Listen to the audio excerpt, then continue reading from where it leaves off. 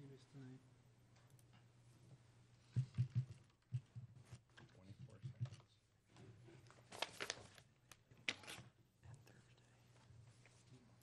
Victim of habit. Already on camera.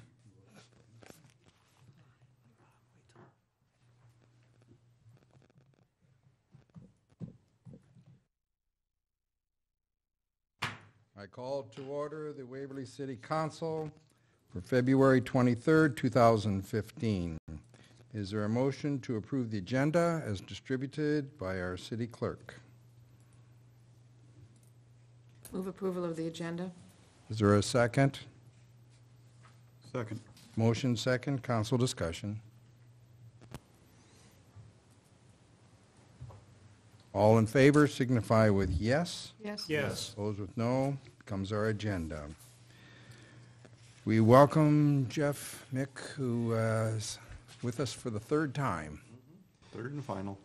Third and final. Any words of wisdom you'd like to offer before we begin? Just learning a lot here and enjoying it. So unless you participate, it's hard to realize what goes on just reading the newspaper. So it's been fun. That's good. There is a lot of background and there is a lot of prep. And thank you for acknowledging that. The first item on our study session calendar for this evening is the progress report on Champions Ridge. And we're very privileged to have Mr. Fred Ribbich with us this evening. And we'll just turn the mic over to Fred. Thank you. Thank you, Mayor. As Mayor Infeld mentioned, my name's Fred Ribbich. I chair what we call the Fair Diamond Development Committee. And it's been a little while since we've been before council to bring you up to speed on what all has been happening with the project. And so I think at each of your places there's an outline of what we would like to get through this evening by way of review of the project. And before I introduce our consultant that's been working with us, I just want to mention a couple things by way of general overview about the project. In the process of talking to many folks about Champions Ridge, particularly prospective donors, we got a lot of feedback that folks would be more excited about this project if they could see some activity taking place out on the site. And so one of the things that we realized is that we needed to get more detailed information about what it would take to start prepping the Champions Ridge site to receive the ball diamonds and for the fair to begin thinking about putting buildings on the project, because we knew that there was a fair amount of earthwork that was going to have to take place out there to get the first phase of the project in shape. We started out by going back to Structure Architects, which was the firm that did the conceptual layout for Champions Ridge. They did some very preliminary work on design and some cost estimates, but it wasn't in enough detail to be able to put a very fine pencil to figuring out what is it that has to be done, and if we were to get to a point where we would want to bid this project or hire a contractor, we would need those specs. Structure Architects had worked with Confluence out of Des Moines. They are now out of Des Moines and Cedar Rapids on part of that design and layout, and so we went back to Confluence, and we, in late October of 2014, entered into a contract with Confluence to bring the project to a point where we would have essentially bidding documents and a much finer understanding of what the basic infrastructure and earthwork would likely cost. As we were doing that, a couple of other things in the background I just wanted to remind you of that have happened in the recent past. The Fair Association and the city entered into a purchase contract for the 40 acres of land that the fair will eventually occupy. They've made an initial payment on their first installment, and I think they've maybe made a partial payment on the second installment. It's a 5-year purchase contract. And so that's moving forward. And organizationally, the ball groups decided that it was in their interest to develop a structure that was under one umbrella rather than 3. We started out with 3 different ball organizations: the Adult Softball Association, the Waverly Boys Little League, and the Waverly Girls Softball Group. Those have now been merged under an umbrella organization. The adult softball folks are an approved 501(c) organization, and so they are organizing under that name, but they have one board and a set of representatives that can speak for the ball groups, which helps considerably. The other thing that I would mention, and one of the reasons that we entered into the contract with Confluence, is that we wanted to move as expeditiously as we could to initiate some activity at the Champions Ridge site. And as we looked at the first phase of the project, the most obvious sort of way to get something happening out there sooner rather than later was to focus on developing that first quad of ball diamonds. And so we've sort of been featuring that in some of our conversations with prospective donors, and working to try and get that activity going out there, both in terms of the earthwork that's necessary and eventually operational ball diamonds, just as quickly as we can, probably preceding the time when the fair would actually be able to host a fair on site. In working with Confluence, we talked a lot about whether we should focus only on doing the earthwork that would allow us to put the diamonds in and get an entrance into the Champions Ridge site, or whether we should do the whole thing in terms of prepare the fair land as well for occupation. And in the end, we decided that we would undertake the full phase 1 work. There were some cost efficiencies that would be achieved that way. There were some issues in terms of how dirt would need to be moved that would maybe make things a little more difficult if we only did just the ball diamonds. So when we try to map out for you the work that Confluence has done for phase 1, it's the ball diamond and the fair land in its entirety. And that, in essence, what we're trying to do is get to a point where the site is ready for above ground work. So I'm going to introduce Ben Sandell from Confluence, who's been our project manager on the site work. We'll sort of step you through that, and then we'll come back and we'll talk a little bit about what lies ahead and where we're at on some fundraising issues, and answer questions that folks may have. So Ben?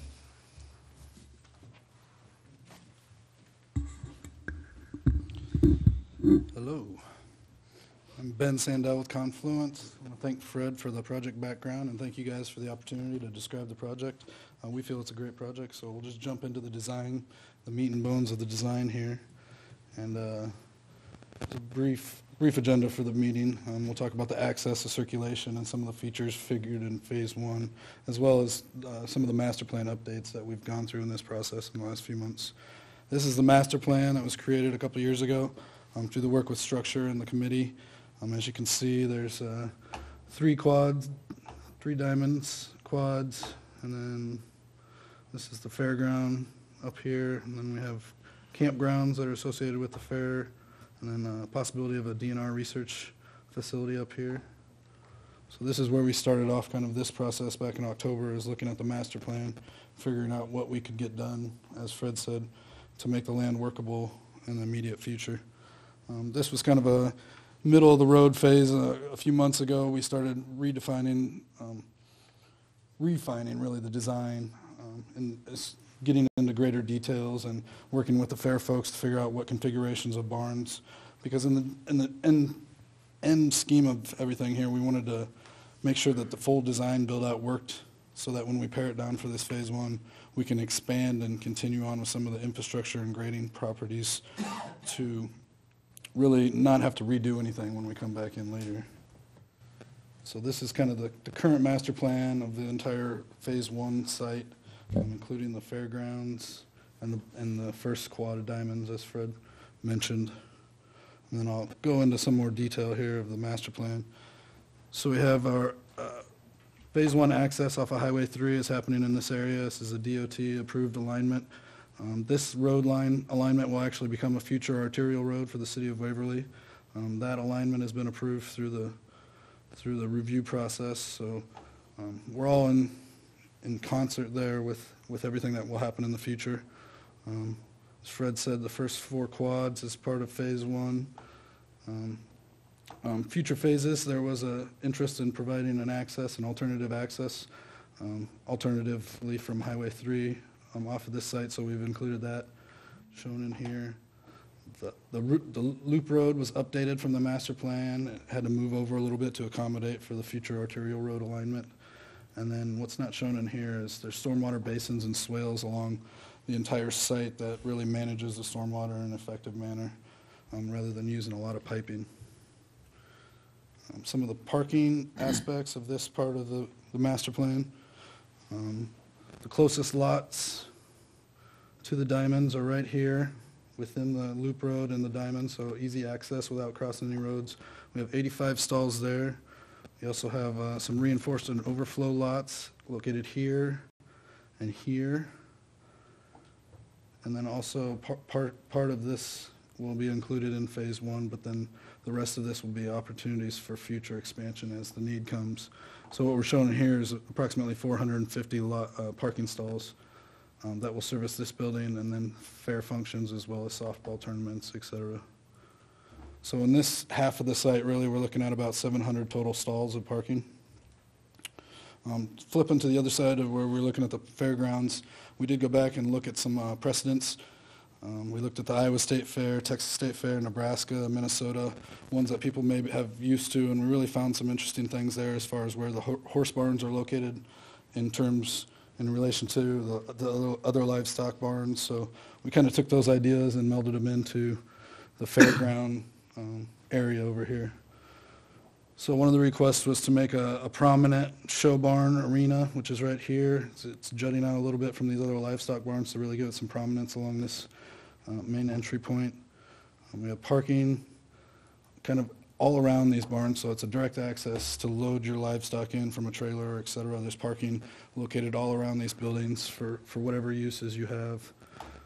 We have the beef barn and cattle barn with tie-out areas.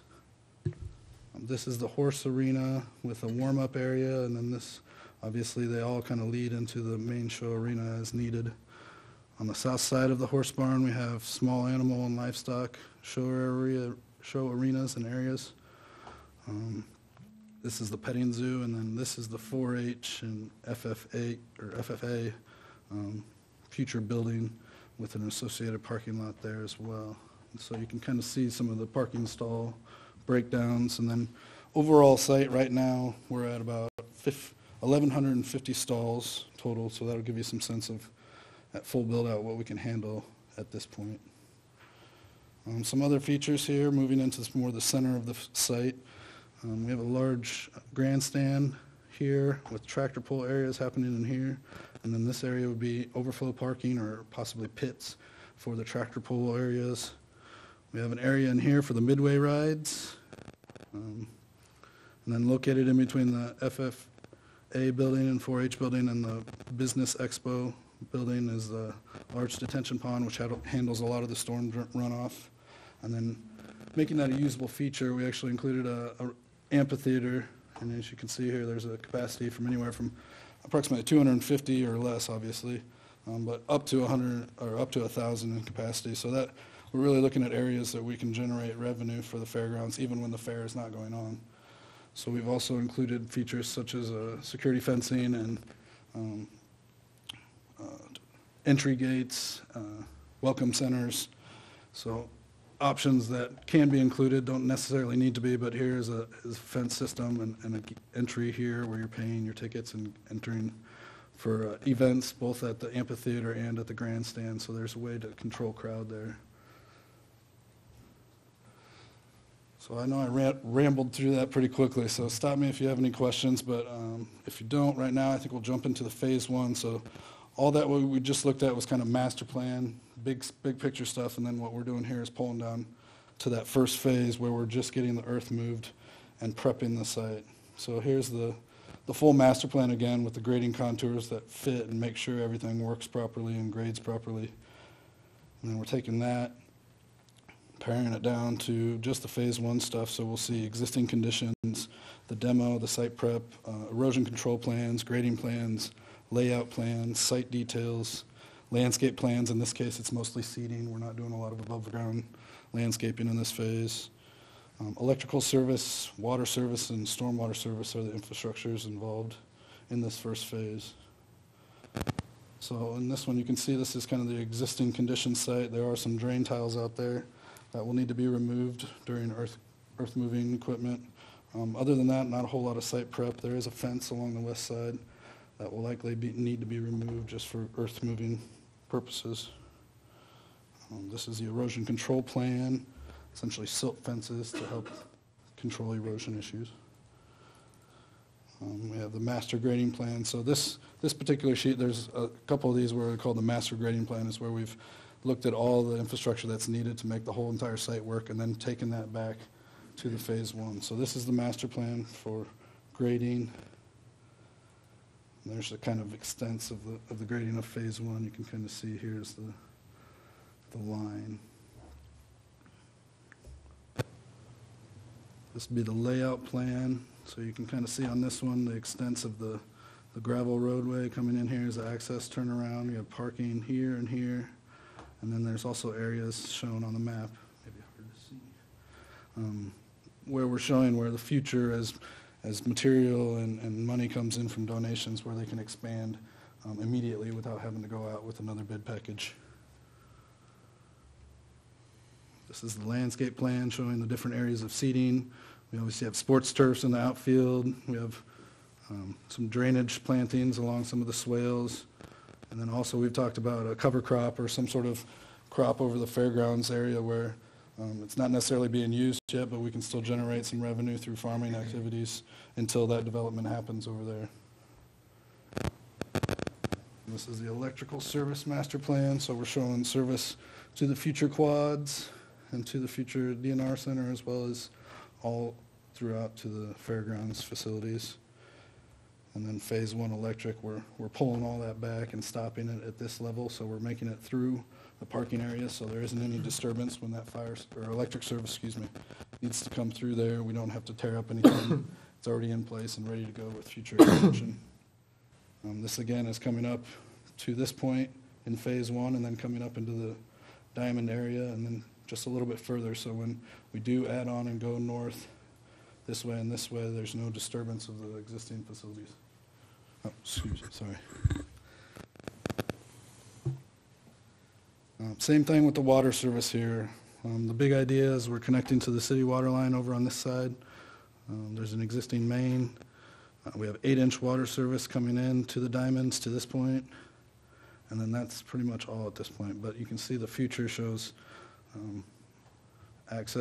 water access into the fairground site, and then also looping up to the future arterial road.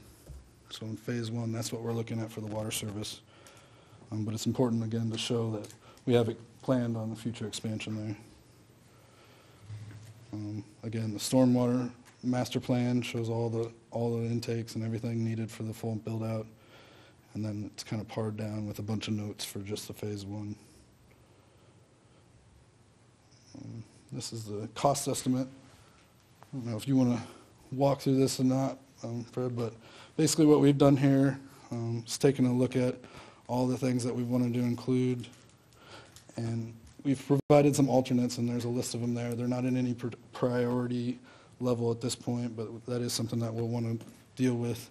But it really allows options as donations come in. As Fred has indicated, there may be opportunities for that to happen. It offers opportunities for flexibility within the bid package if we can break out those different alternates that may come in separately.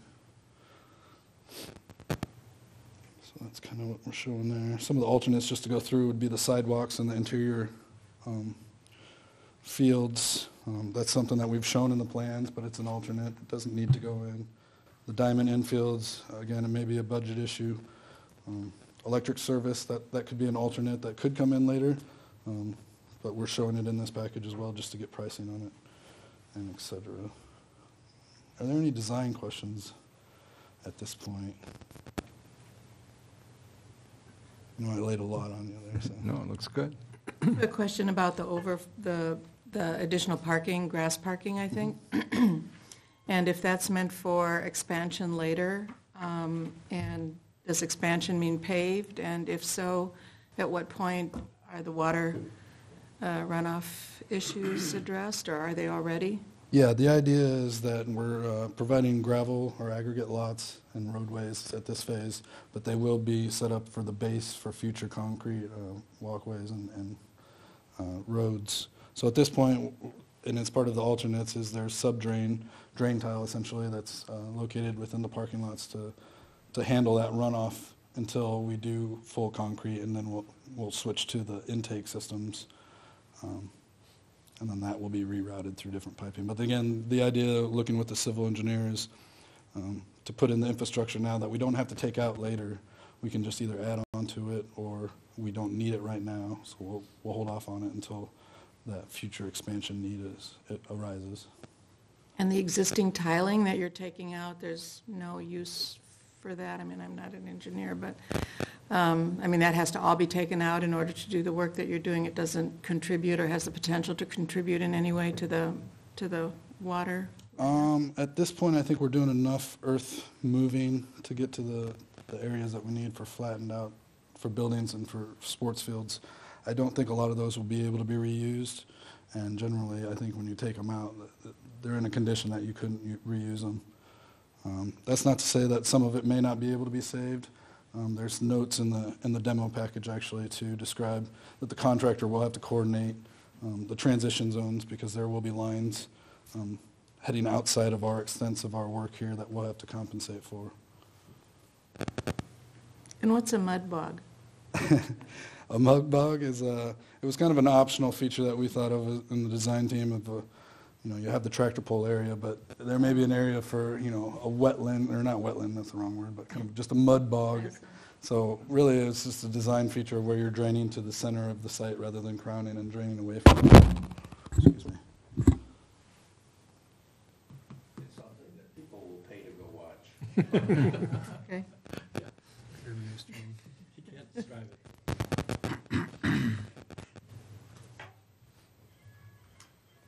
Okay. Thanks, Ben. Thank you. Yeah. There are other questions about the design and specifications. We'll be happy to answer those.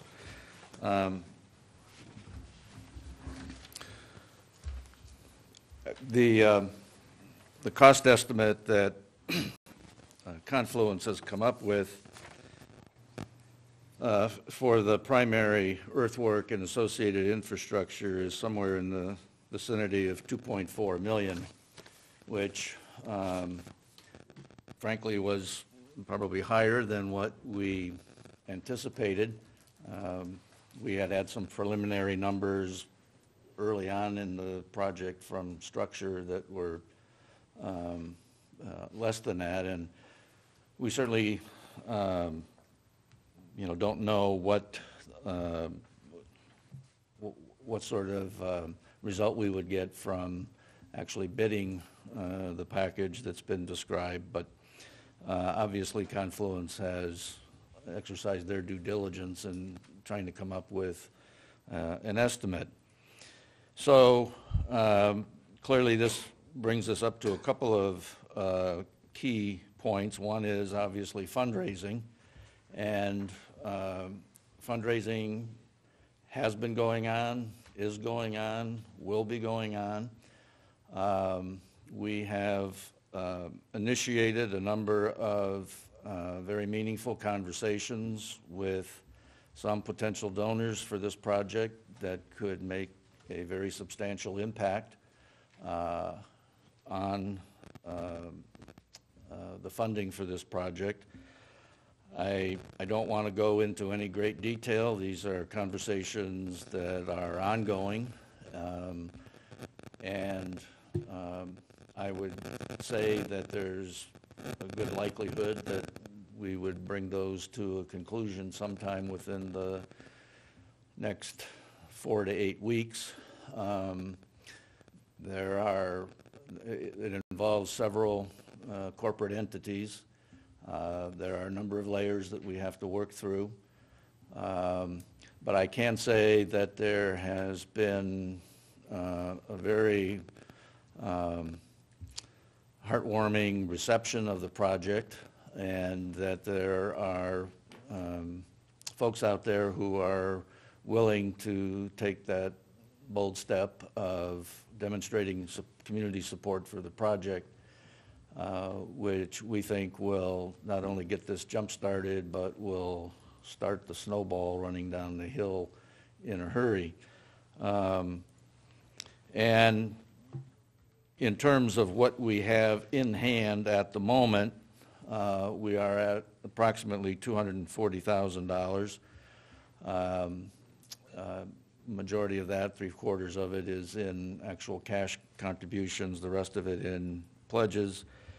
And we have also been collecting intentions for in-kind contributions, most of which is above-ground work, fencing, cement work, carpentry, lighting, electrical work, and so on.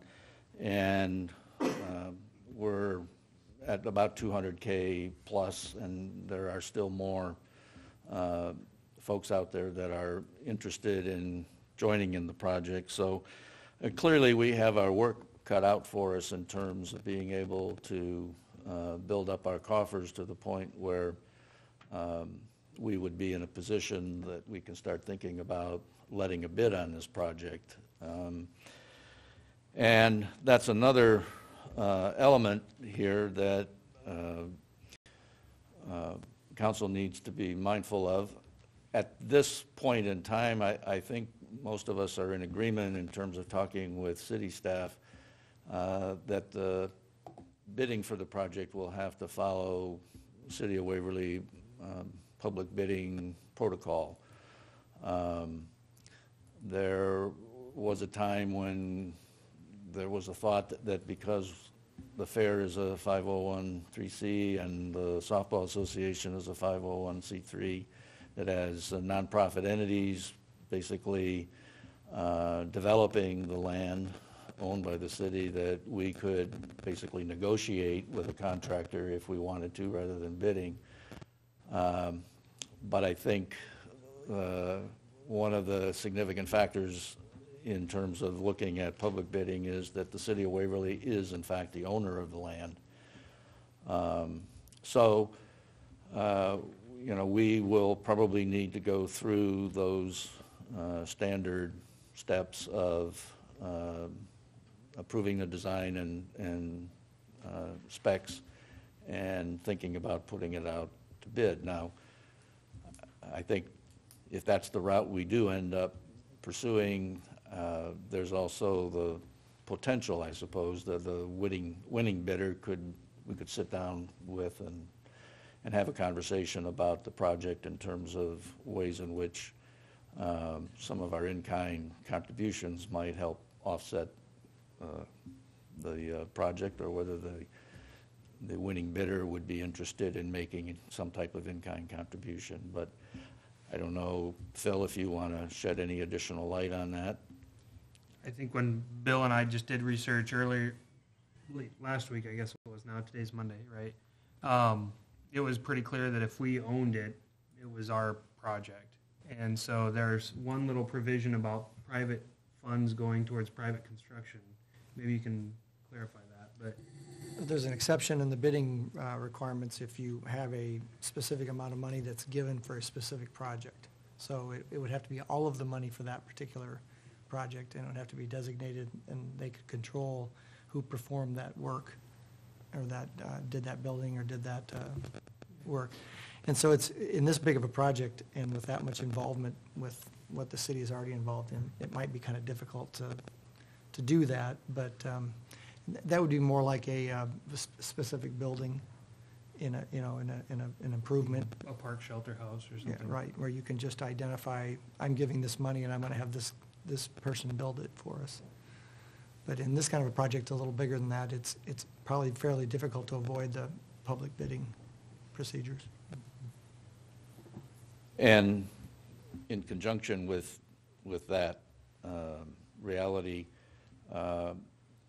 we understand, we as Champions Ridge folks, stakeholders, understand that we would need to have the dollars in hand in order to be able to pay the bills on a contract with a construction company that would do the work. We would assume that the city of Waverly doesn't want to assume liability for paying construction bills. So that's one of the key factors, I think, in moving forward, is us generating enough donations that all of us feel comfortable moving forward in terms of letting bids on the project. And that, as I said, will likely take us at least another month to 2 months potentially. One other development that I think is helpful, some of you on council perhaps may remember that there was a memorandum of understanding that was developed mostly between the Fair Association and the ball groups regarding how Champions Ridge would operate. Everything from, you know, who's responsible for paying garbage bills and snow removal and whatever else. Just trying to lay out clearly where various responsibilities would lie and how scheduling might be done and that sort of thing. As part of that memorandum of understanding, a Champions Ridge governing board is proposed, and it would be made up of 3 representatives from the Fair Association, 3 representatives from the ball groups, 1 at-large member that is a resident in Brainerd County and is approved by the 6 representatives from Fair and Ball. And then we also had talked about the fact that, in all likelihood, we would arrange for council to appoint a liaison to that governing board so that there's an ongoing channel of communication. But the, you know, when that was initially conceived, it was conceived as something that would oversee the actual operation of Champions Ridge. I think we all agree that it would be good to have that governing board in place sooner rather than later.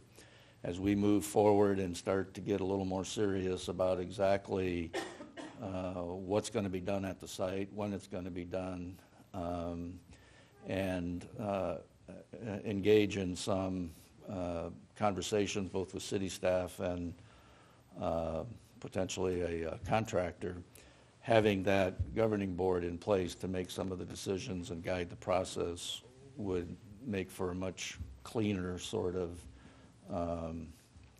protocol to follow. So we are going to put our attention to putting together that governing board in the next I'll say the next month, hopefully.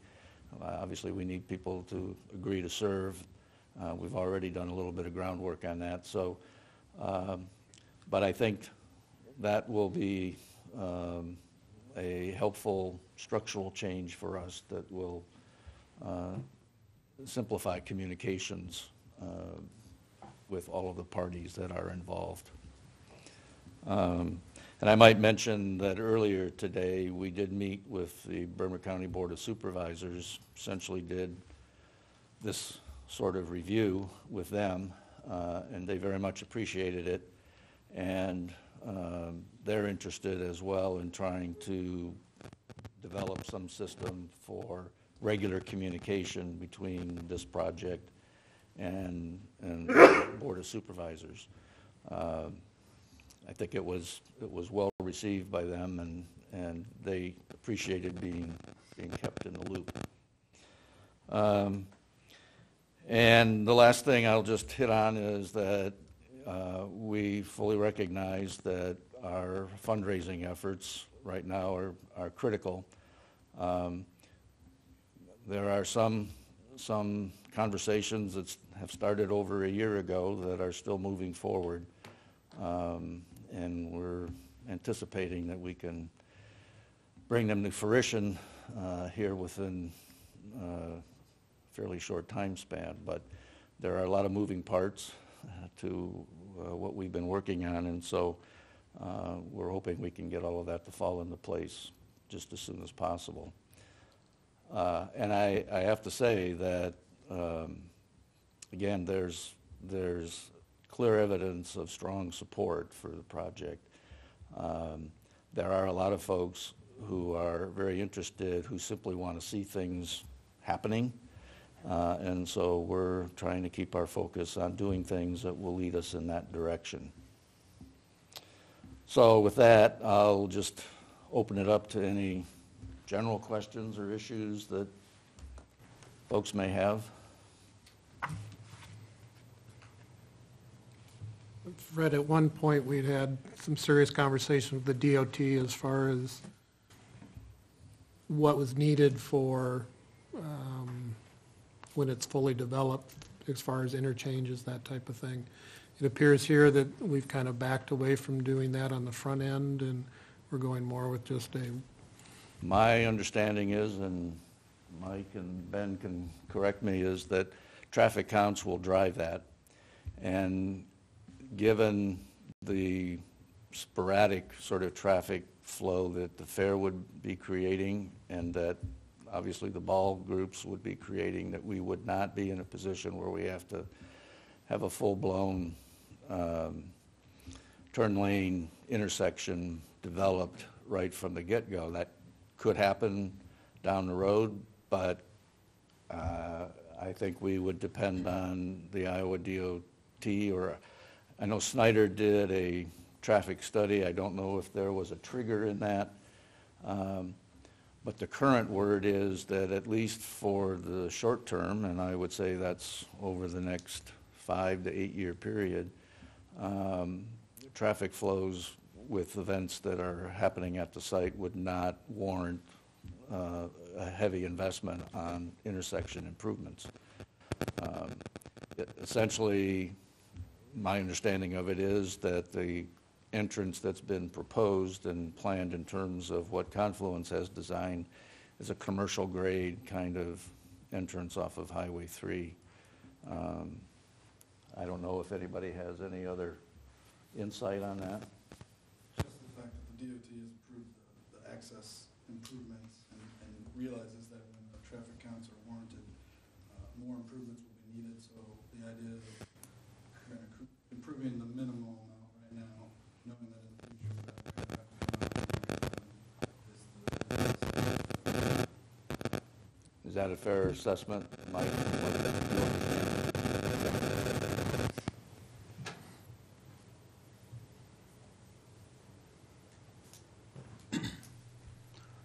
I guess I would just say, I really appreciate you taking the lead on this. I know you've stepped up and did that, and that's been a I'm sure a lot of work on your part, so that's good. But to me, it's something Waverly's needed for a long time with the ball diamonds for sure, and the fair as well needed more space, newer buildings. So, just for the public, I mean, it's inevitable. This is going to happen. The fair is moving. They're paying for the land. This is all going to happen at some point. It's just as when, So. Precisely. And I just have to say, on a formal level, I got started in this in spring of 2010. So it's going on 5 years that I've been operating as a spokesperson for the project. And it hasn't been all peaches and cream. And I just have to say that what impresses me the most is the enthusiasm, the perseverance, the tenacity, the commitment that people on the fair side and the ball side have exhibited over this period of time. I mean, it is a complicated project. It's got lots of interested parties, City of Waverly, the Bremer County Supervisors, the Fair Association, the ball groups, a number of other community organizations, and keeping everybody on the same page is not as difficult as I anticipated it would be, because everybody is fully committed to the project. Yes, it's occasionally frustrating in terms of we move so far and then discover that there's something else that we need to take care of. But we've worked through all of those over the last 4 or 5 years, and I'm convinced that we'll get through the rest of them. And I am buoyed by the fact that I've been doing a lot of talking to people around the Waverly community and even out in the county about this project, and there is support for it. People do understand the need. I mean, when Little League kids are being disappointed by the fact that their fields are flooded halfway through the ball playing season, it hits home to people that why can't we have a place where we can count on having activity. Lots of other communities have that, and we are well behind on that front. And the fair as well, they are anxious to get out where they have a little bit of elbow room and space to be able to maneuver and do something. And I have to say, the youth are the ones that are really pushing this. We've had an information table at the last couple of fairs, and it's absolutely amazing how many kids come up and look at the project and say, man, when is this going to happen? And it's never soon enough for them, but they're gung-ho. So I remain very confident that this will happen. I realize it's not going as quickly as what everybody would like it to, but it's a good thing that will eventually come to reality. Fred, you'd mentioned on the agreement the city has with the fair that there's a process of discounting the cost per acre, and that stipulation is based on the county matching the city's contribution. Do we know where they're at? I know they did match the request on the first year. Have they made a second-year commitment, or? I don't know. Chris, might you know where they're at? I don't know that their budget is finalized for this year yet. I would say, judging by the conversations the one we had today and what I've heard in a couple of previous meetings, I think the supervisors are cautious but supportive, and I think they will find a way to make that work. I mean, it's a good deal for the fair and the county to enter into that, but I think the fair has demonstrated that they can meet their financial end of it that the county was looking for, and I would hope that they would continue to be a partner in this. Well, we're happy to receive, comments, helpful insights, pledge cards, whatever, as the spirit moves you, so don't hesitate to get a hold of me. We will, in all likelihood, be back here in another month or so to let you know where we stand on being able to move forward on getting some movement out at the site. So stay tuned. Thank you, Fred, and thank you for doing the Bremer County supervisors today, too. It's good to know that everybody is being brought into the loop and that there's some momentum, and Councilman Gade kind of speaks for us all. We know it's important and destined to be, and we'll do all we can. Thank you. Thank you, Appreciate Fred. The second item on tonight's, any more discussion? Do you want to cut anybody off? The second item on tonight's study session agenda is a discussion of the Scott and Tammy McKenzie property on Crestwood Avenue, on which we hold an option to buy. I'd like to ask for comments and lead-in from the city administrator. Thank you, Mayor. 6 months ago, we took out an option on this parcel after we were approached by Scott and Tammy McKenzie. It's on the corner of 8th Street and Crestwood Avenue Southeast, and abuts about 20-plus acres that the city currently owns in that area. Some may recall that we initially purchased the bulk of that land north of the soccer fields for youth ball diamonds. And with the advent of Champions Ridge and it moving forward, we have not developed those diamonds there and have used that as income-producing farmland. At the time we put this option together, it included the home and about 4 acres, more or less, at that site, part of which is a old borrow pit or old quarry. And the idea was the addition of that land could be kind of wrapped into the overall site development of that area someday, whether it be for stormwater or for grading purposes. And there had also been discussion in the past, some of those houses have had flooding in them due to the way the river works in that area, and we saw that again in 2013. So at the time we did a 6-month option, which expires this month, for $1,000 to purchase the property at 110% of the assessed value. And the way we got to that was essentially what the buyouts were back in the flood. So the assessed value is $143,490, which means the asking price is $157,839. Upon review of it, just from my opinion, and I'll let Bill share his opinion if he has any, long range, it may be good to control that corner as that area redevelops or floodplain. But short term, with other pressing needs, including the Green Bridge, I think it's hard to justify that expense right now. However, the option's on the table. So I don't have a strong opinion or strong recommendation either way, but I think that just in the past 2 weeks or so, we've had some other things come to light that we may need to spend money on too. So is the funding available for this? Yes.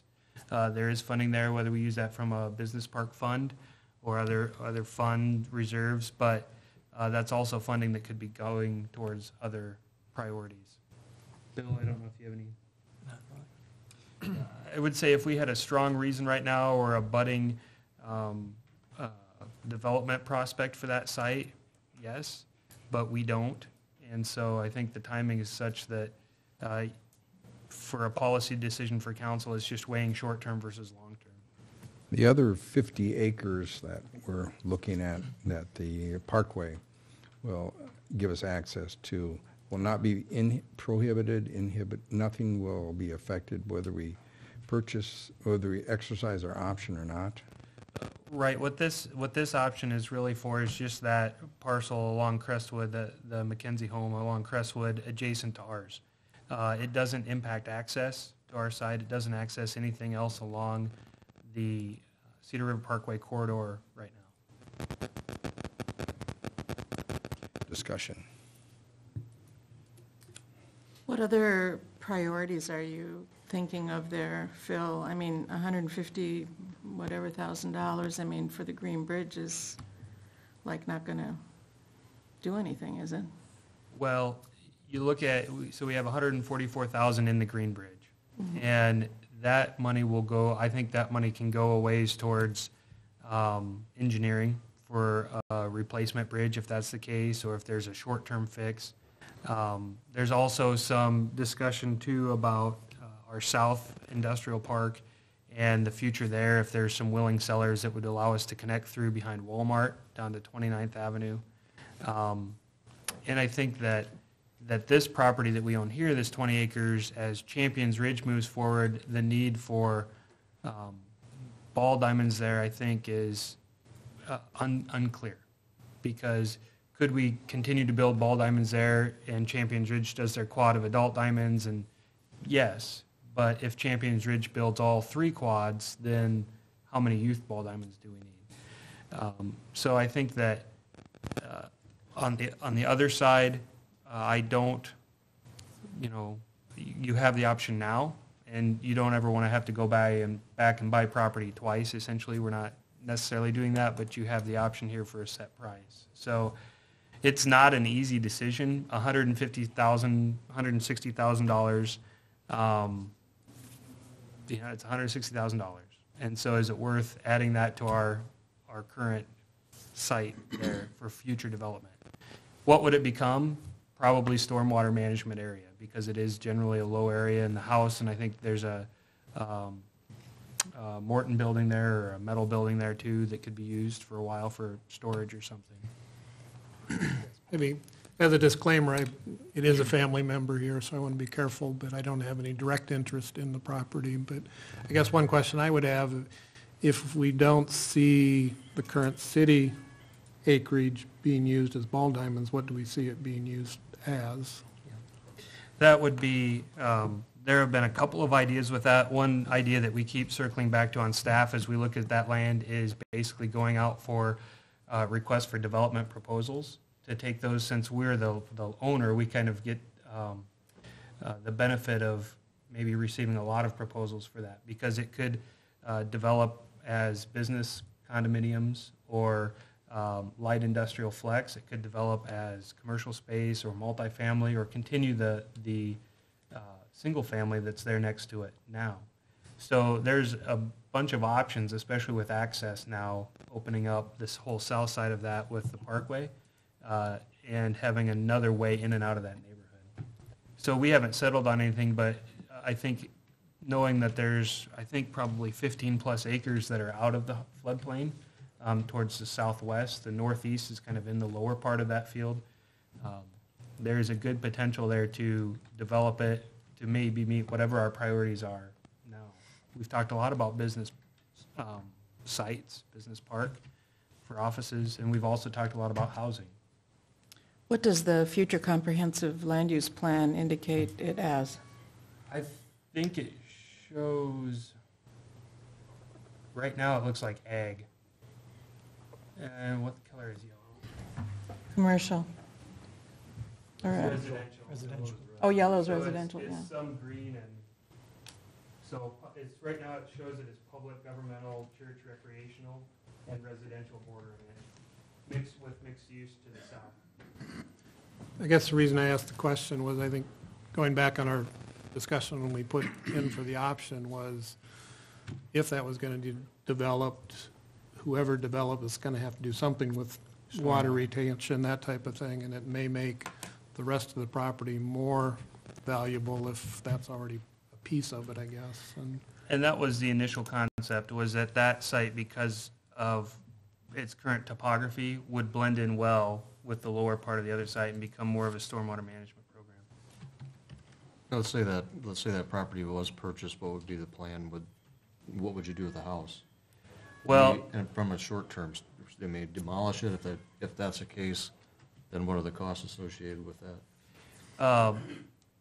probably, what we've done with other properties, ag properties, obviously, there's no building on them, so we just rent them out. This one, they're currently living in the house, so it's in good shape, so you could rent out the house for a period of time until there was a plan put together, and just do more of a shorter term lease arrangement with it. And I think Mike, do we have bids back on demolition costs for homes on the dry run? Do we know about ballpark what those costs are? I think they're running about 15,000 apiece. A home?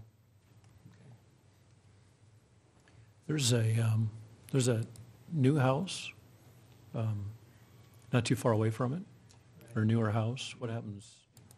I mean, it's adjoining that property. What happens to that? Well, that house, I believe it is or was currently on the market for sale. There's no plans for anything with that house right now. I mean, it's owned right now, right? Yeah, I know it recently was on the It market, just was put on the market. but we don't have a plan to purchase it or anything like that. This is one of those that came to us.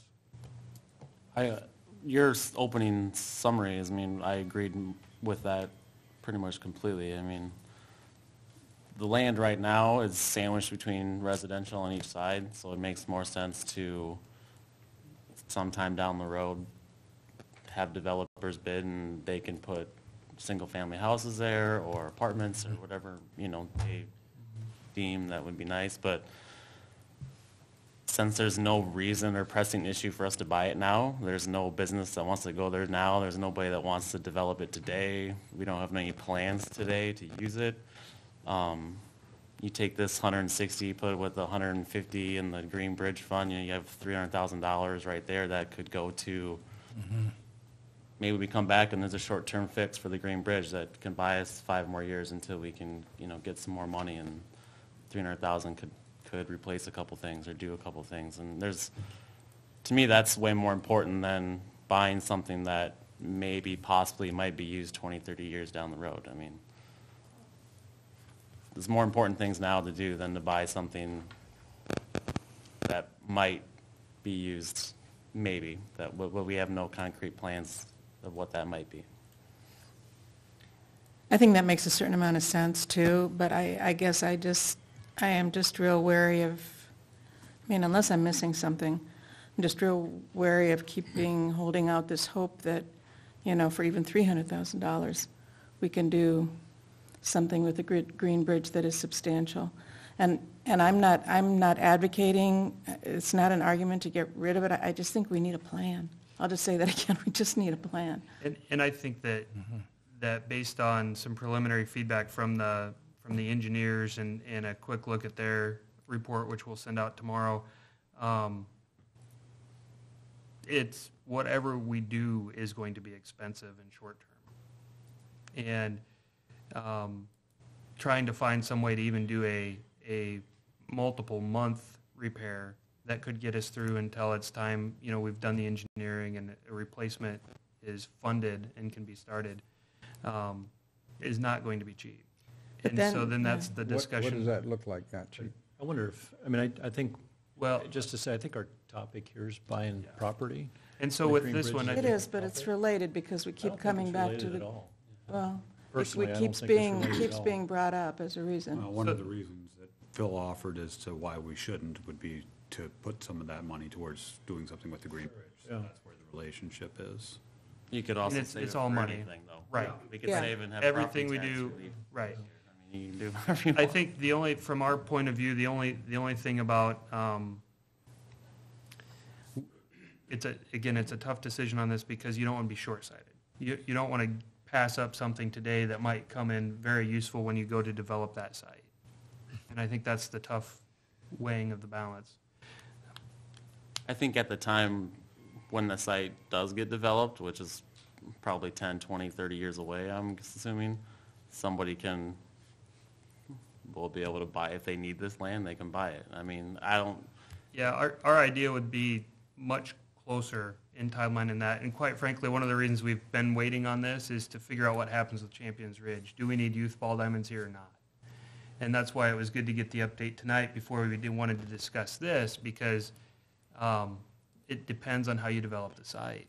And that's why we've been holding it, is to say, well, you can either have a youth sports complex here with the soccer field, with shared parking and access and all of that now. But if you don't need that, if you don't need a youth ball diamonds here, then we want to start marketing the site this summer and get the development going, because we know we need it. I don't know if it's going to work or not, but we at least want to put it on the market. I would think that site, once the Cedar River Parkway there is open to Fourth Street at least, it becomes a desirable developmental site. I don't see 20, 30 years, 10 years to fully fill it in probably, but, I see in the next few years actually something happening there on a more quicker timeline. But I'm agreeing with Wes, I guess, I don't, and what your initial thought was, I hate to pass up the opportunity to have control of some land within there for some internal development, but we already have a chunk of land there that can be developed as it is. And I think either using the money somewhere else or not using the money at all is a better option at this point, just based on things that have been happening. I'd President Chang? personally, if the land is worth developing, I would allow a developer to buy it and develop it as opposed to the city. In this part of town anyway, it's not an area that we would turn into it's not on the south side of town for more industrial.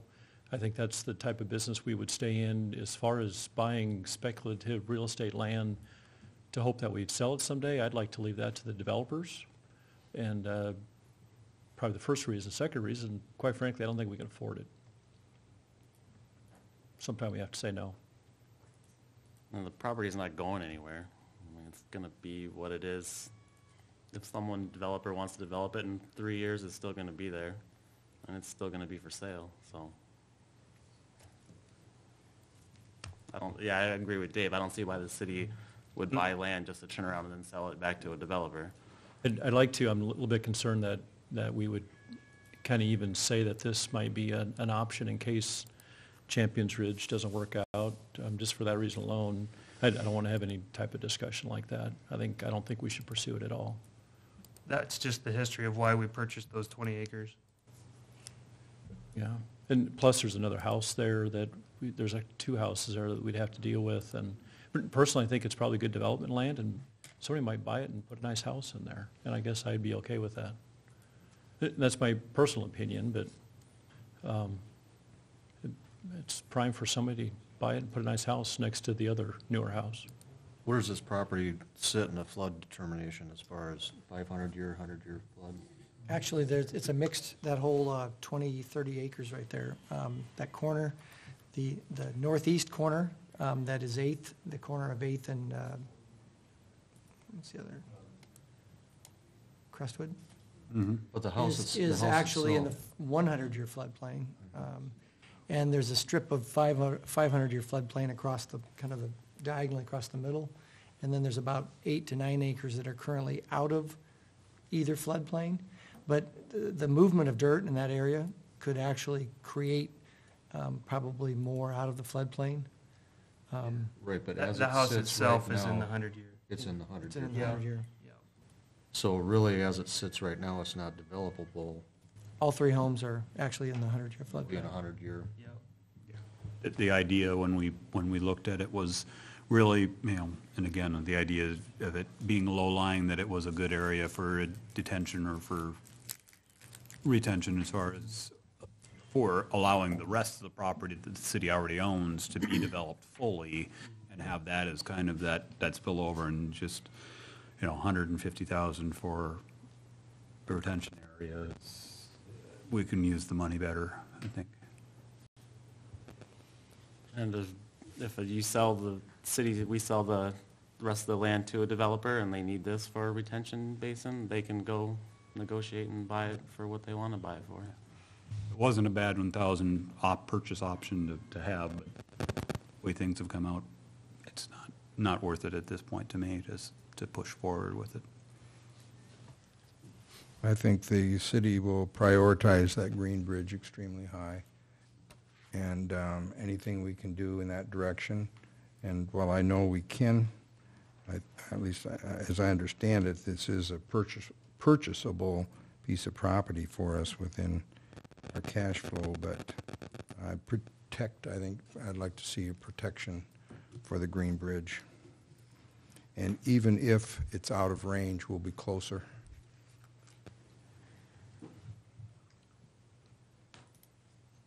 Any more last comments? Do we need to take any formal action or just let the We option? can just let it expire. No, we can't. And, we'll contact them and let them know, but the option just expires. Okay. Last comments from anyone? Our third study session agenda item is our progress on our airport improvement effort.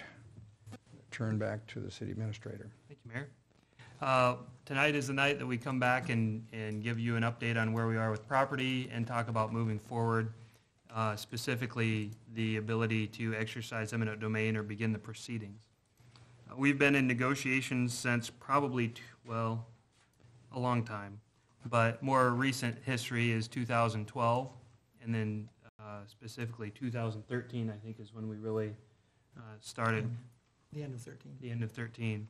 And we have been working on easements where able to do the smallest amount of purchased land or deed-held land as possible.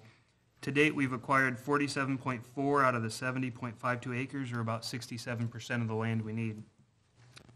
Most of that has come from Bill Lowe, and then Jim Jansen, and finally the Mueller Farms. What's left is a 1.4 roughly acre easement with the Schmitz, half acre easement, and then 7.25 acre purchase from the Burkles, and about 14 acres from the Miller estate. So what we've included is all of the negotiations and information that we have with those three folks, and really are just trying to paint the picture of where we've come from, the discussions we've had, and really where we stand today.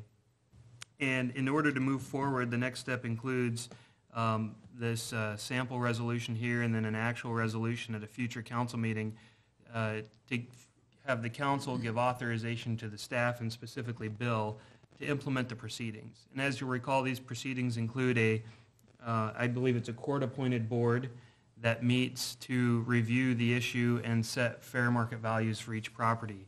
And I think now I'll just turn it over to Bill to give some more background and give you an update on each of the individual properties and where we are. The memo described kind of where we've been and where we are now. The Burkles were just apart. We're quite a ways apart in the value. The Clan properties, we really just have never gotten a demand for a specific dollar amount. There's been discussion about using the FAA's relocation process, which allows for replacing certain things, especially if you're buying out somebody's home. They can buy a replacement home that can be paid for, even if it's higher in value. But the FAA has told me that that's not available to the Miller heirs. But they still, as of today, the memo or the email that I've gotten, are still trying to get us to pay for replacing the machine shed and the other improvements on the property, in addition to paying fair market value for the land. And we've tried to just say we're willing to I mean, we've increased the offer up to 10%. We've reduced the number of acres by a few acres by redrawing the lines. And we're really at a point where we just can't do these things, because if we want to do them, we have to pay for them. You know, the extra money that we would pay would not be reimbursed totally by the FAA. They would reimburse 90% of what they felt was a reasonable sum, but beyond that, you'd be on your own if you added money to that was not approved by the FAA. So even though the FAA has been pretty reasonable about, you know, telling us to go ahead and approximately give the extra 10%, they're not unlimited in what they'll be willing to do. So we're sort of at a deadlock with these.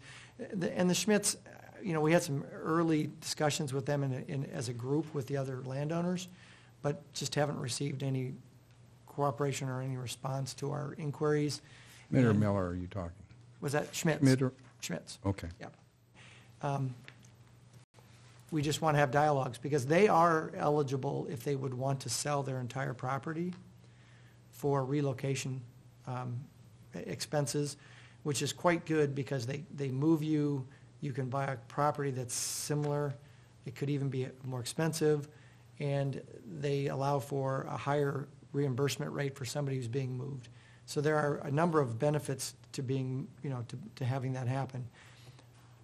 But we are only asking for the easement. We're not in any way forcing them or telling them that we want to buy their property. Their property easement is quite high in dollar amount because it's taking most of the trees between their acreage and the airport. Now, there is a kind of a ridge, so it's not as if they have no block, because they kind of go over a little swale to get to their place. So it's not like they're going to stand there and now have no trees and everything's right there.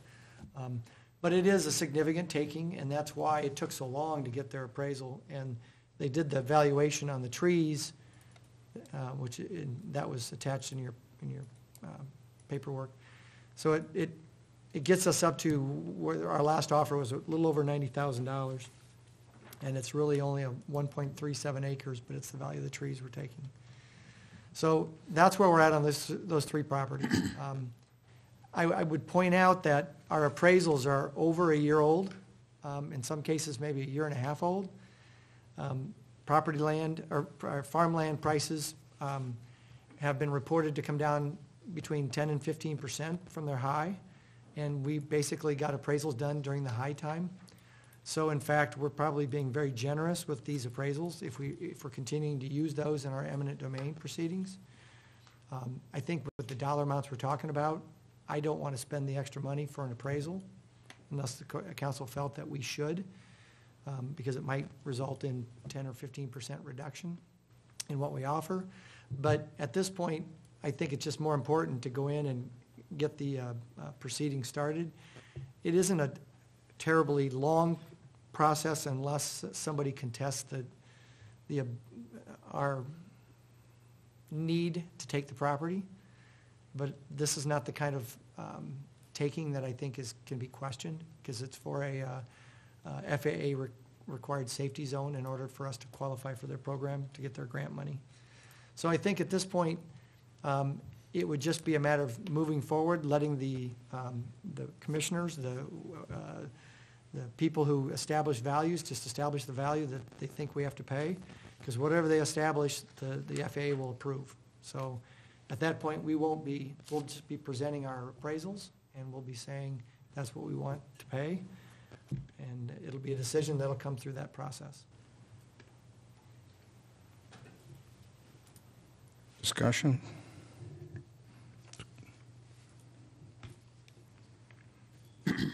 Maybe to step back a little bit. Probably first question I had just last, the safety zone is required to get grant money from the FAA. I guess I thought several times in the past we talked that we didn't have to have that safety zone to get funding from FAA. I believe we don't have to have it to get maintenance money, Okay. but for lengthening the runway, I believe we need that for lengthening the runway. So lengthening the runway, but this year we're completely redoing the runway. That will not be affected. Yeah, it won't be affected. Right.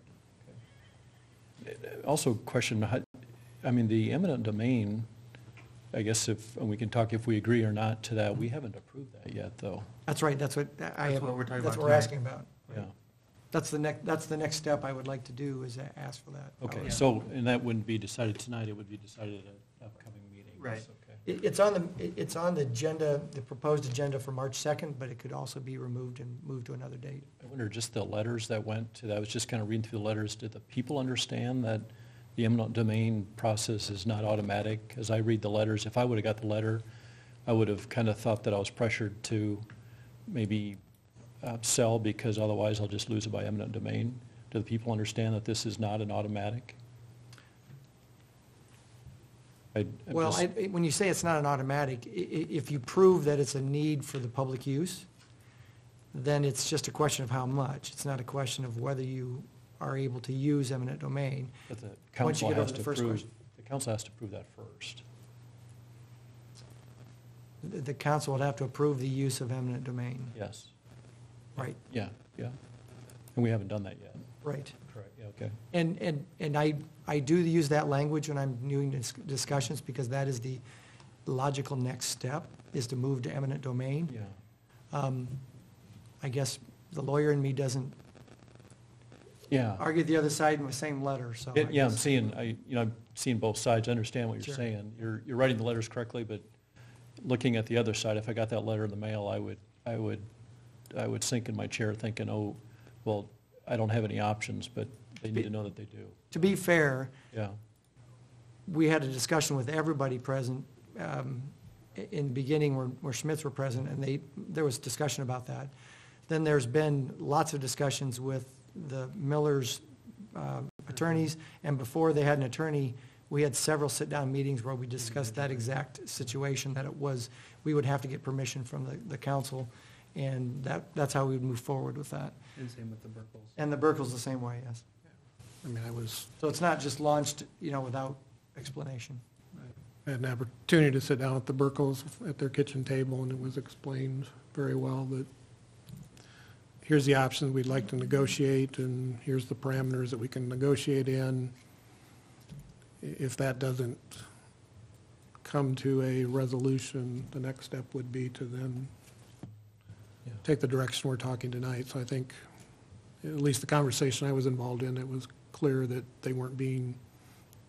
we weren't jumping to that as the first step in the process. And I think, just to add, that's why we've waited so long to come to this step, is because we've worked to negotiate and negotiate, and we have acquired 2/3 of the property before endeavoring in this fashion. And just to be fair, we're acquiring the Bill Lowe property Wednesday, and we're acquiring the other two, the Mueller and the Jansen, next week. Right. This kind of looks like it's the only properties that actually include a residence, though. The Miller property was destroyed by fire, the house was destroyed by fire before the negotiations began. But these have actual residences, and the other ones look like, Right. I mean, you can actually see that if you look at the, Right. you can cite the trends. Burkles have a residence, but their buildings and their residence is not affected, except for the fact that we're taking property closer to their structures. And they don't lose anything. There might have been one tree, but I don't think they lost anything. Schmitz do lose a number of trees, Most of their trees. right? If you take a look at them, there's a variety of trees, maybe some valuable, some not as valuable, but they're all a break, a buffer, so that is a loss to lose your trees, certainly. And I was just gonna, as far as going back history-wise, as far as the Miller property, that we had actually had an agreement prior to Mr. Miller's passing, and We had a verbal agreement with Mr. Miller, apparently, before he passed, and that's changed. I mean, it really isn't, they aren't unwilling to sell. The question's always been the dollar Give us a amount, price. right? property level, or size, how much is being taken. Because that was actually the parcel that kind of kicked the whole thing off. Right. Because I remember that being fairly early on, that we had had an agreement to move forward with that, and we were getting ready to go through the finalization of it, and it was unfortunate. So now it's just a matter of reestablishing how we're going to do that. And I've always kind of maintained, I don't believe the use of eminent domain to take somebody's house is appropriate. And in this case, we're not, in none of these that we're doing, we have the easement opportunities for Burkle and for Schmitz. Now, whether it makes the home livable or enjoyable by particularly taking the trees, we have the option to go further with the FAA to allows us to do that. But we got, as far as when we first started this, when I was first on the council, our understanding was that we were going to have to take the whole property in order to do it, and then they came back with the decision that would allow us to get the easements and right of refusal for future sales, but our first choice. And we don't even get that. I mean, we're just buying the We're just property doing that we're it. buying, the strip. We're not getting a first right of We're not refusal. getting a first right of refusal. And to me, that's, we are acquiring it to get that safety zone and improve that area. So where I was hesitant before to use that, and I was even hesitant in the case of the dry run project, this is not using it for that purpose. I don't have the same hesitation. In terms of the safety zone, is the way that the FAA articulates that, is it only connected with a runway extension, or would they be recommending this, forget about the grant for a minute, but just in terms of pure safety questions, would it be recommended for, if a runway the size that we currently have would be built now, would they be saying we should have the safety area for safety purposes? That's correct. Okay. Yeah. We've actually, according to the airport manager, have been out of compliance with the safety zone for several decades. I mean, I think that's a significant factor. But even saying that, they are still paying for the entire runway this year for 90% of it. For 90% of the rehab of the existing. Even though we're out of Airside. compliance, they're fine with keeping the airport the way it is and keep, Yeah, the airport's not out of compliance. I mean, yeah. planes are landing. The airport is not in compliance with this part of the aviation regulations as far as safety zone and height as far as a function of length and distance away from the runway. I think So it's- that's where future funding for airport improvements, airside improvements, maintenance is one thing, but any sort of improvements is a different one. Because they also think- probably don't want it to get worse than it is. It's grandfathered in some sense, is how I'm interpreting what you're saying. But if this same kind of runway were constructed today, they would have different requirements for it, That's correct. including the safety zone. and- You understand, Mike? Yeah, I guess I kind of, the way I've understood it was that, yeah, it's not in compliance, but they're allowing it to go and be maintained at the current level. But that's kind of an interpretation of the rules type of thing, that at some point they could decide, nope, we're not doing anything unless you get into compliance. It's, I guess the analogy would be similar to the school start dates. It's coming up recently that, the rule was that you weren't allowed to start earlier, but they were granting waivers for whatever, and now they just decided to change the rules that they're not going to grant waivers, so, and the federal government could do the same thing to us at any time and say, nope, we're not granting it anymore, so. I think the other thing we don't want to lose sight of is that the plan to extend the runway in the future, the extra 400 feet, still will not make this a runway that is of optimum length. I mean, it's still going to be short when it's extended 400 feet, but the 400 feet will add a significant safety factor to the planes that land here now because of that additional length. And so that was considered a very important factor to wanting to stay in compliance and be able to extend that runway for the safety aspect of that extension. the main reason we are doing this is our current operator, that company that runs the airport for us and uses it, and I believe probably flies 7 or 90% of the flights out of the airport or something like that. They kind of want it longer so they can use their business more, but I guess, do we know the long-term outlook of the company that currently runs the airport? I know they do aerial photography and those kind of things, and seems to me with what's going on in the country these days that the use of airplanes for that's probably not going to be all that feasible going forward. I mean, with the use of drones and quadcopters, and the FAA rules have now said you can, as long as they're in line of sight, you can use them for anything. So any private company can buy a quadcopter for $300 and have HD videos and pictures and hover over anything they want. And I just wonder the long-term, if we go through with this whole process and then in 5 or 10 years, that company that runs the airport no longer exists or changes, or what happens to our airport? I mean, and how much money then did we put into this, and how much do then we have as a city pay to upkeep it because we don't have an operator out there anymore? I'd be interested to know about that company, and because those times are changing. I mean, I don't know about the overall financials. I do know they just added 2 more airplanes and a new helicopter to their fleet, and they can't store them all here because they have so many now, so they're storing I think the helicopter and a 206 in Waterloo. So they are adding to their fleet.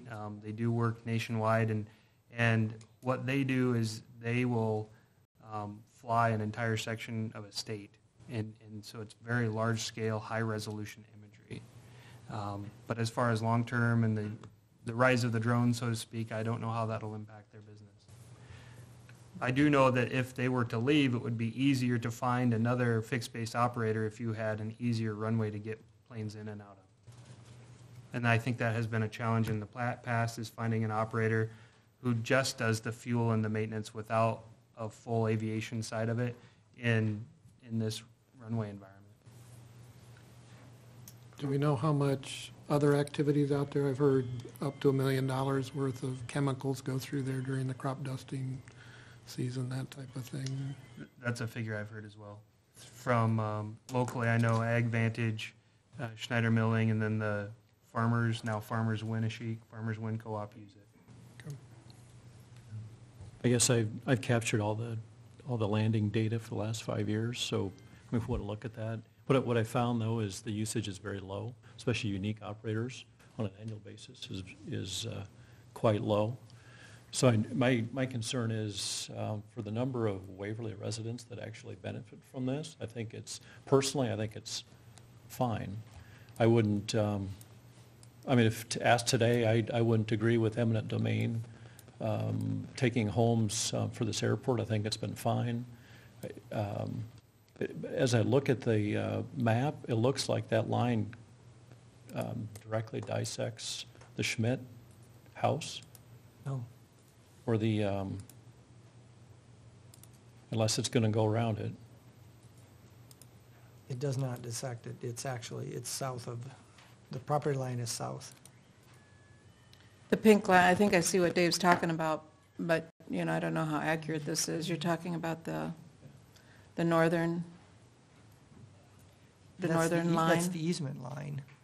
You cannot build any higher than that anymore. So yes, you're right, it does, the line hits the buildings. The easement line dissects the. But all that their means house. is that they can't go up. They can't add on to it higher. Or they could, it'd be impossible to sell that, though. You couldn't sell a house that's got an easement through half of it. It's a height, It's an air easement. aerial easement, yeah. It's not an easement. It's an aerial easement that they have full control of the property. They just can't build on it or grow trees. Which is why we offered to buy the house. But to buy the realistically, property. always think about, hey, my house is for sale, by the way, it's got an easement through the middle of it. A bad roof is one thing, but. Preferably the flood zone.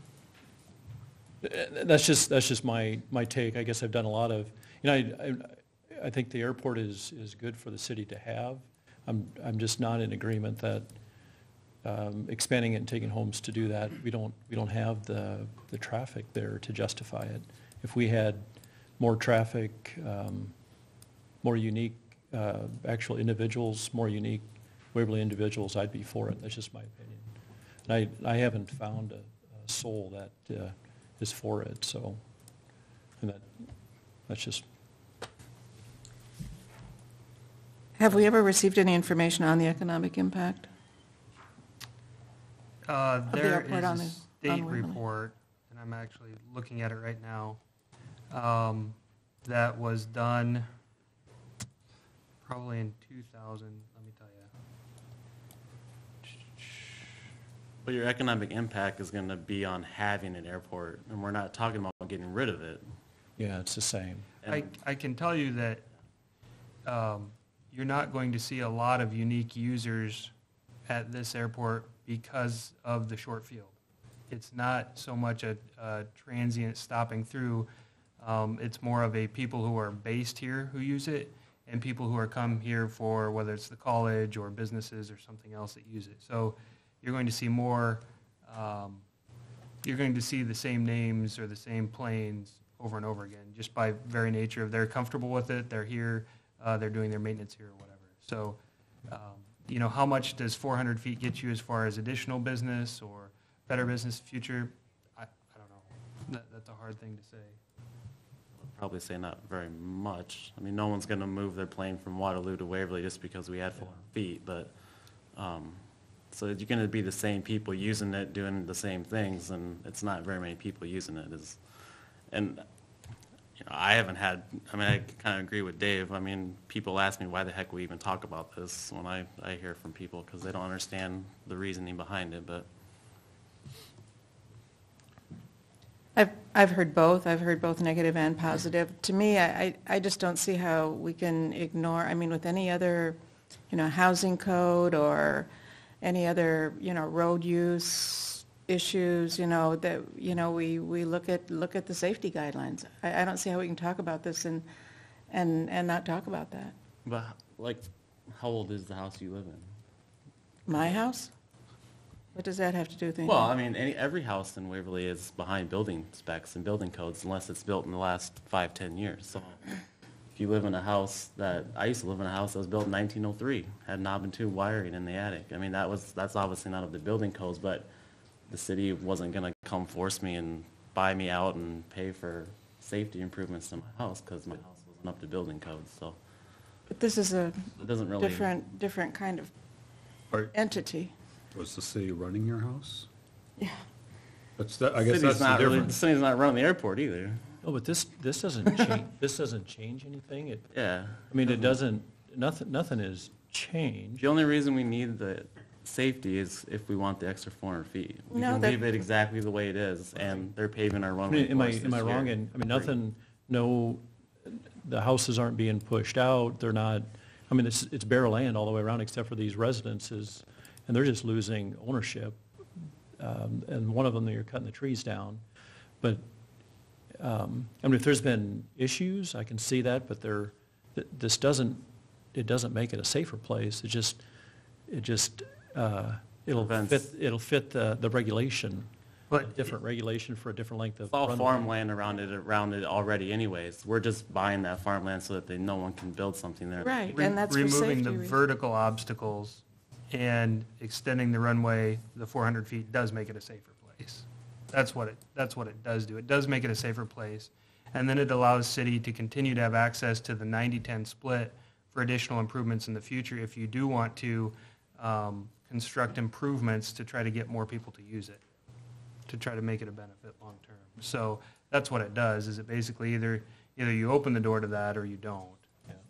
And really, I'd be concerned if you back up the map, if we expand this and use it, people, we got Waterloo Airport 15 miles away that, has a few flights out of there. If we expand this, they're going to be flying right over Hickory Heights, and I wouldn't be in agreement with that either. I mean, it's the wrong place for an airport. I don't think we should be expanding usage of it. And we've got crop dusters, and I don't live in Hickory Heights, but I live close. We've got crop dusters coming over our house. Where is the right place for it, Dave? It's not in line with the town. I mean, look at Waterloo's, theirs is a long ways away. I mean, that's, I'd be curious, yeah. I mean, I would assume the FAA knows that we've been working on this for a couple of years now. If we would put a stop to it, again, it's probably a question nobody can answer, but will they continue to be as understanding that what's there now falls outside of guidelines? I mean, it's one thing to say, yeah, we'll continue to provide maintenance dollars, knowing that you're trying to work with us, to, we're going to continue to give you maintenance dollars, knowing you don't see a need to work with us. And The good thing is they're doing the whole runway this year, so that's 20, 30 years of runway we'll have that we don't have to worry about for a long time, so. Other maintenance is the hangars and those kind of things, right? So the main bulk of the money is the runway that they're repaving for us, so. And that's getting done without impacting any residents or taking away land or cutting down trees or putting easements through the middle of homes.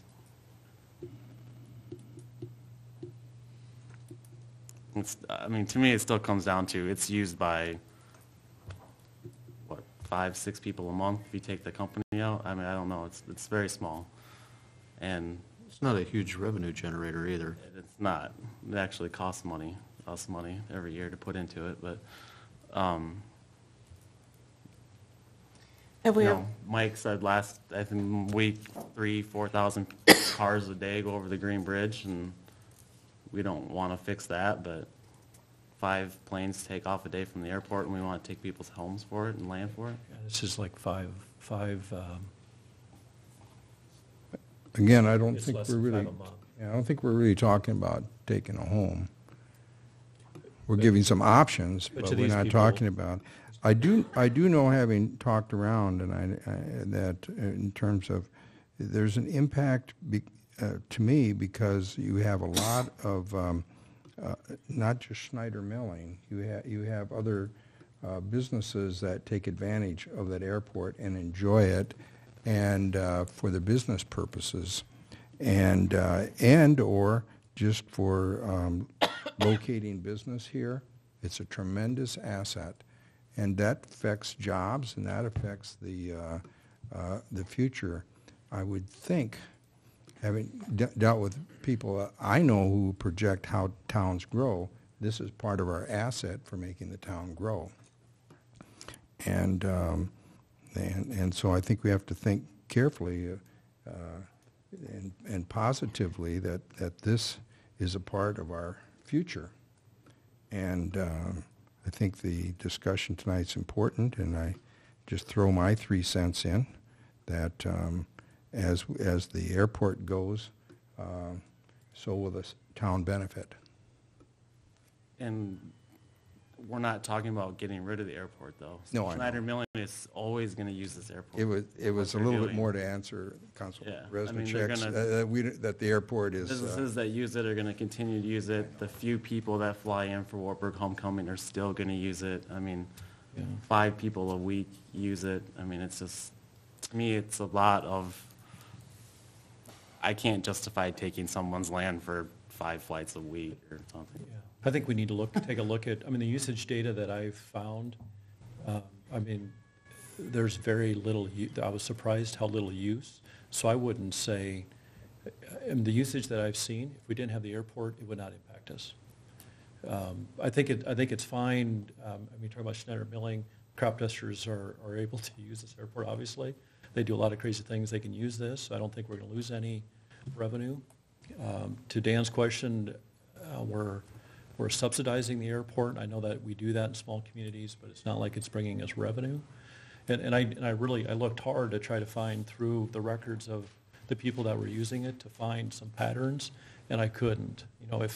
It's not like, the businesses in town are benefiting from this airport. And if we expand it 400 feet, are we going to? And I surely don't want Learjets coming off that airstrip. You won't, not with But, 400 yeah, feet.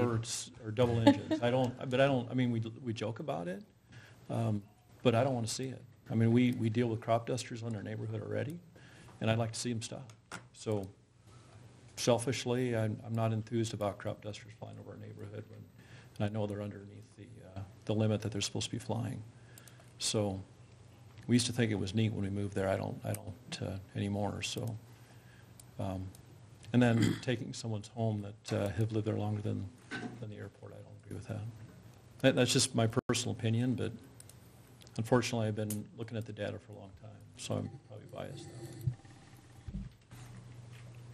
have we ever done any kind of study of opportunity loss? Opportunity. Well, lost opportunity if we don't do anything? That was my question toward the people that think run that- it now. Yeah, that's just a couple of points. One, I can almost guarantee there are more than five flights a week out of there. 2, the Schmitz House was built in 1977, and the airport was there well before that. And 3, when aerial services came, they were promised by the mayor and the airport commission at that time that this extension would happen soon. And that was, how long ago, Mike? Okay, so we've been talking about it for 15 years. The problem is if you have some other towns like Independence who just built a 6,000-foot runway, who have done a lot to attract more aviation and have seen their aviation really grow. You have Waterloo that's trying everything they can to attract aviation, but they're not. And we're starting to get more people to come up here for their maintenance and even fuel because they find it easier in general aviation to use our airport for those who are comfortable with the length. So really, it's a question then of once ASI's lease is gone, if the extension doesn't happen, then will they come back? Especially if they have to move for a recon project, which they will, move their base somewhere else and then come back. So will they? I don't know. But when you look at the latest DOT numbers, the direct and induced economic benefit is probably around $1.5 million. But if you just go away from that and you just look at payrolls, sorry, let me find that, from an airport, annual payroll for on-airport activities is right now $720,000. So that includes direct and indirect and induced payroll. So if you go just down to direct, then that's about $437,000. So what do those numbers mean? I don't know, but they're just indicators, and that's how they compare airports across the state through the DOT for their aviation review. So I think that there's a lot of emotions around this project too. There's a lot of data. You can slice it a lot of different ways. But I think what we're talking about here is we're not talking about a major north-south runway. We're not talking about significant changes to this that do bring in much larger jets and corporate aviation and all of that. I don't know that we're talking about much more than completing a project that we've already started, that we're 2/3 of the way through to finish. I mean, I see the main problem I see too is you bring up Independence and they have 6,000-foot runway. We can never compete with Independence. So they could steal anyone from us at any time because no matter what we do to this airport, we're never going to get over 3,400 feet or whatever it is, Right. half the size. So, I mean, is this just an effort in futility to get 400 extra feet that's not going to gain us any more business and might lose it anyway because they're going to move to an airport that's twice the size, just a couple, like 45 minutes away? I mean, right. And we're... It's a fair question. I mean, would the expansion benefit the city of Waverly or would the expansion benefit the fixed space operator? Well, I think both. If you have more land, especially land that you can rent out, that means more income and less offset from the general fund. If you have more people flying, that means that the fixed base operator does better and you can renegotiate future leases as far as what the city pays the FBO for their costs of operation. So the healthier your airport is, the more ways you have to diversify your income stream, the better the city is, because you have to look at what is your direct cost versus the economic impact. It's the same thing we talk about at the golf course. What's the economic impact of the golf course versus the subsidy of the general fund or the pool? Bring that up with the argument of we subsidize the airport and not wanting to subsidize something. We already subsidize several things in this town, so, and golf course is probably one of the bigger ones that we subsidize, that nobody's talking about closing the golf course because we're subsidizing it. We're trying to find ways to better use the golf course, draw more people in to make use of it. I think this is a very similar thing. We're trying to do something that will draw more people in to use it, make it more cost-effective to have. The big difference is we're not taking people's land to make the golf course more attractive. Golf course actually impacts people too. People actually golf there. I mean, large numbers. Way larger numbers than people that use the airport. No. But And we're again, not taking people's property to do anything to the golf course. We're buying easements on property. We're not forcing anybody out of their homes. And it's kind of, the same thing. Maybe it was more a mistake of the city to allow the development of Hickory Heights that close to the airport, if that's the issue. It's not, the airport's been there a long time. The other option really is, you say we're not talking about closing the airport, really it is basically to a point of saying we don't want the airport anymore, let's turn it into a business park, which that's also, I guess, a fair discussion at this point to say, we're looking for land for a business park, maybe that's a better option for it. Why would the FAA pay to repave an entire runway if they're going to close it tomorrow. That doesn't make any sense. No one's talking about closing the airport. I would say for safety, it's the maintenance part If we start taking on again. $400,000 worth of salary to run the airport, we probably will turn to very quickly saying, we don't want to spend $400,000 additional budget money on personnel costs when we lose. When the current operators, $400,000 of salary around the airport. What That if they'll was, just that say was like a 700,000? FAA economic thing. DOT economic study. It has nothing to do with our airport. Okay, well, what is the cost of, I don't know what the cost is for the fixed base operating, because they pay the salaries for people out there now, so if we lose them, we're gonna have to take over that. And again, that's an increase. it's one person that sits out there, but yeah. When did they One sign their person, lease, one 15 years mechanic. ago? We just renewed a 5-year lease last year.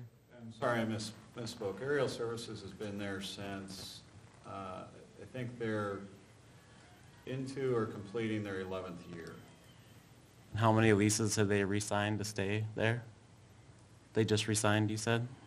We just did that last year, a 5-year lease last year, wasn't Mike? So they've re-signed the lease 3 times to stay at the airport without it being longer. Well, the first time, they were enticed to come with the idea that the city would be extending the runway. That didn't occur. The second time, they up and renewed. A year ago, we were already a year into the acquisition process, which now sounds like it's wanting to come to a stop.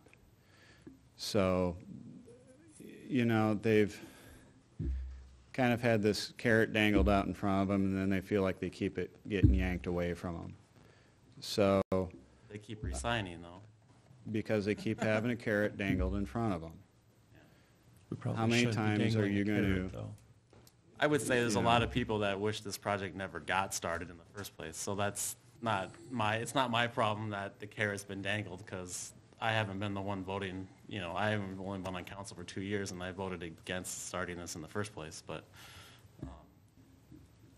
But it passed. it did. And- To start it. And we're going to close on, $600,000 worth of property. Maybe we shouldn't close if we don't know that we're going to get that all done. We have a legal obligation to close on those transactions because it was approved to do it that way. And each time we brought it to the council, it's been Yeah, approved. So a long time ago, we Yeah, talked we about, talked the about question this a was long time asked. ago, and I If this said- doesn't, no one approved the eminent domain from the beginning. The question was asked, if this doesn't happen for one reason or another, what happens? And it was basically, we get our money back. Right. And I said, don't come to me with needing 2 homes and telling me that we're going to lose out on $1 million of homes that we bought and then force me to vote to take the rest of the homes. And I specifically said that. Well, at some point, you have to get authorization to proceed with a closing on a transaction, and which is what I did. I brought this before this council, and the council approved purchasing these properties. So now It wasn't until we by decided doing at the all of last- this, you are forcing everyone here to either say the city is going to lose out on $600,000 or we have to vote to have the government take people's land. We already approved purchasing the land at those prices. That's not the way that we discussed it, though. That's not the way we discussed it.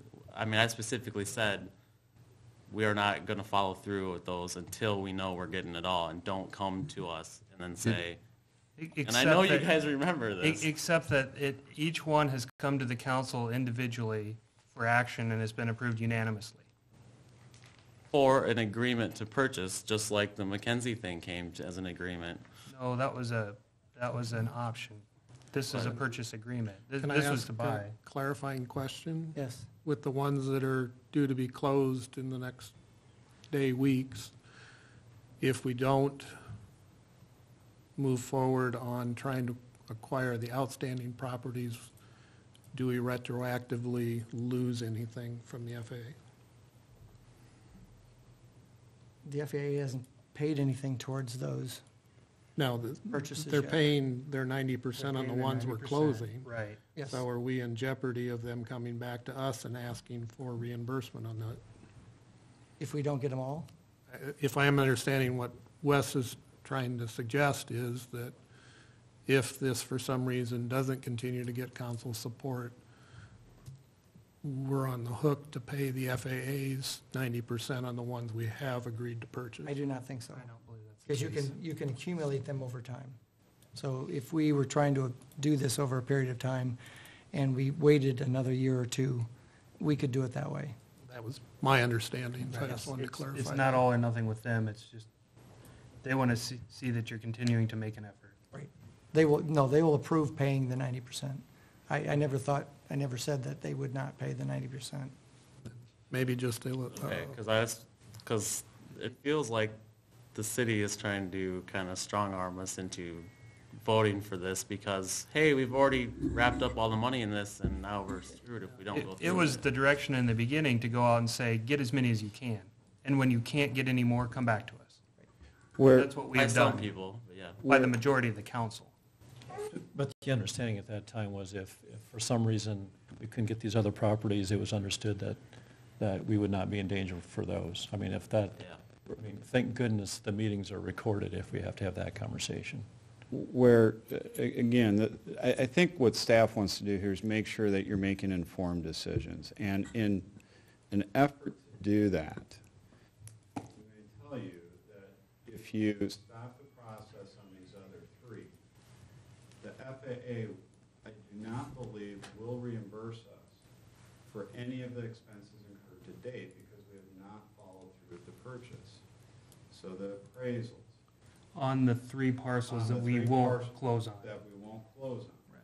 So the environmental reviews, the appraisals, anything that has been incurred to date will not be eligible for 90% FAA reimbursement because we did not actually follow through with the purchase. Now, I'm not trying to arm twist you or.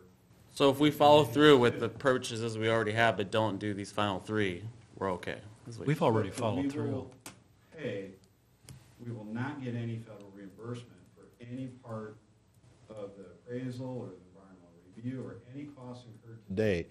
We will bear 100% of that cost. And then when if 2 years from now, 5 years from now, 10 years from now, if we start the process all over again, we're going to re-incur those costs all over again. That's not really what I'm asking, but, so, the ones that we've already purchased, they're not going to take that money away.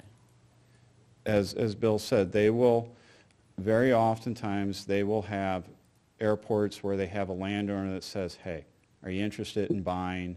And if it's in the safety zone, you can go ask, FAA can approve the purchase of just that one parcel. So they will allow you to acquire them incrementally, and I think that's what Bill was alluding to. Then, to me, it makes sense. I mean, I don't see the rush in this, so we have 75% of the properties, like you said. We have 3 left. Schmitz, seems like they don't want any part of it, so let it play out the way it does.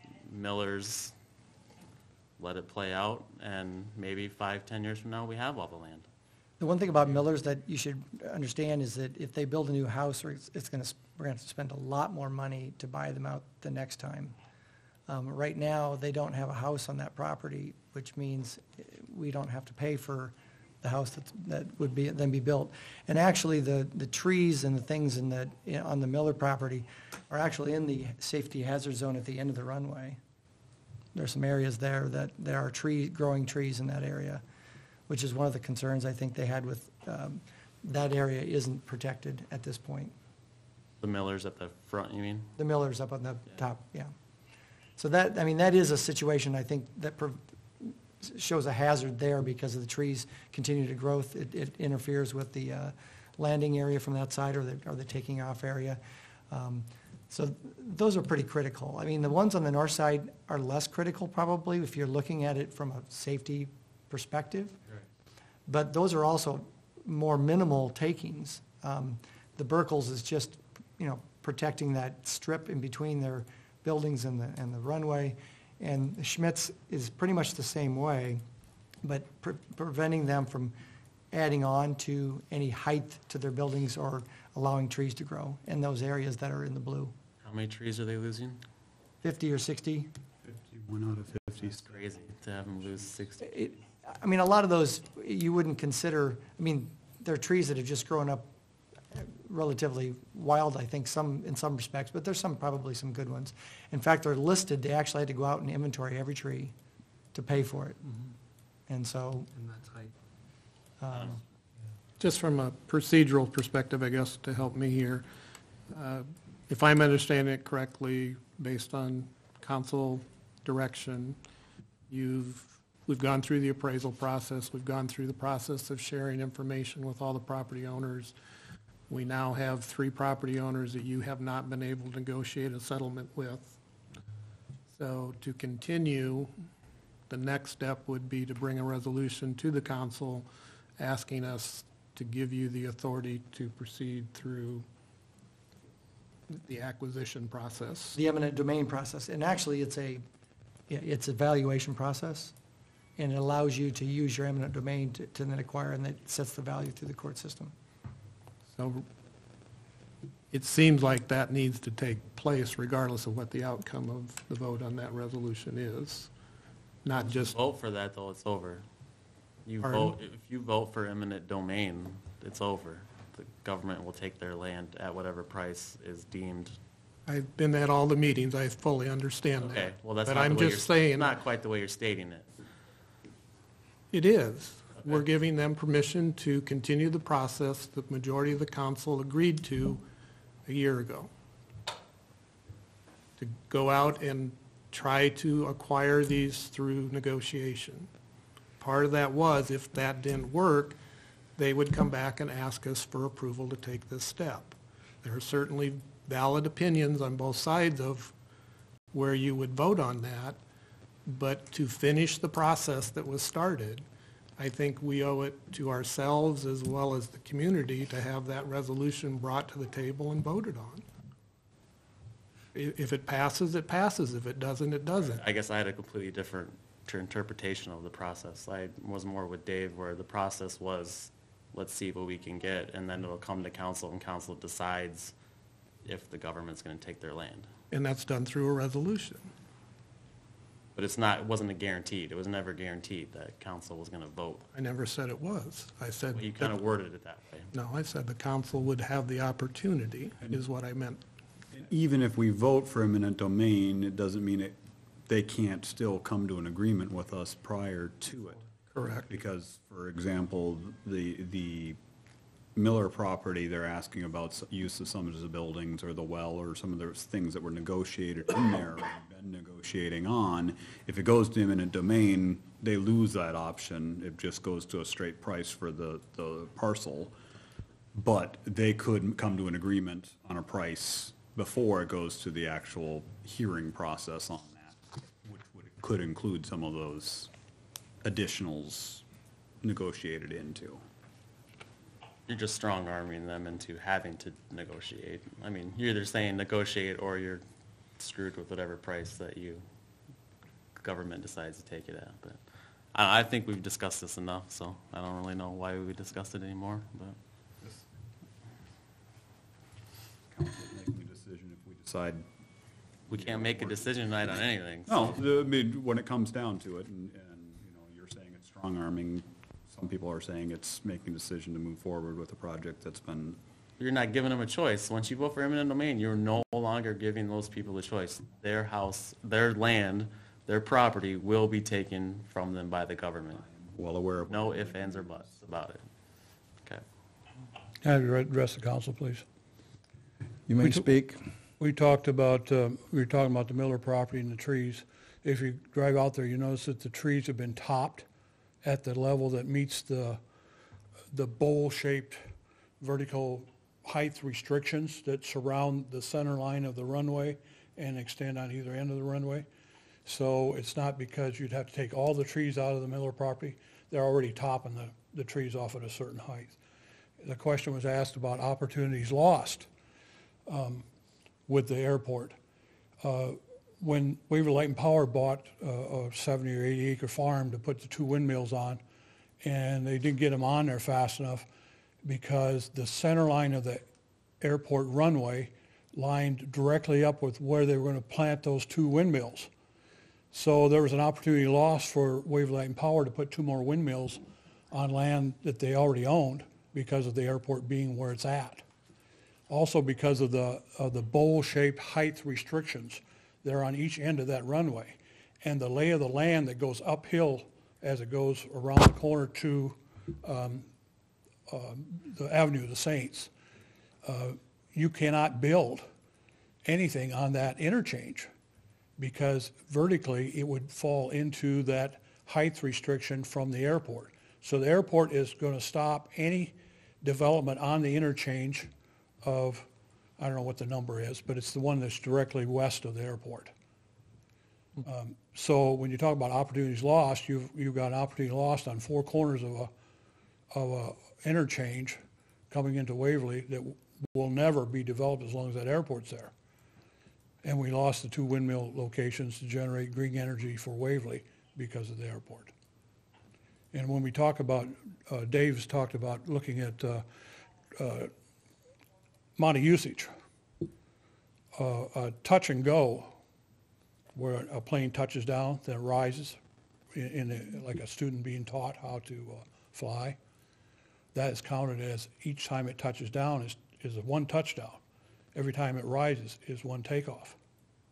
So those numbers are even smaller than what they appear. Thank you. Any more discussion? I don't think this should come to us, but it's not, obviously not my decision, so. No, that's why we're here, to hear your, any last other comments? David, do you want to say any last comment? Okay. Dan Lampy, do you want to? You know, the 10% that we're paying is coming out of a TIF fund, you said? And I think, is that really the best use of that money? I mean, that TIF funding, the way I understand it, is for future tax revenue.